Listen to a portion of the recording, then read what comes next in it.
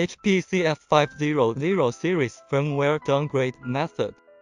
If your printer firmware has been upgraded to version 20201021, the printer using general supplies will display supply problem on its screen, which can be solved by the method below.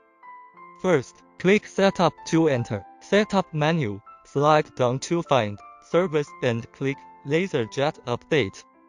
Click Manage Updates, then choose Off for Check automatically.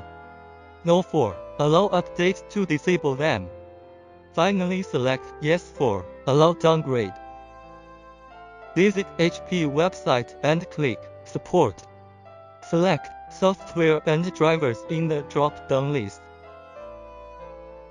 Choose Printer option and enter your product name. After submitting, it comes to Download page and select Firmware option. Then download the previous firmware, version 2020.0612.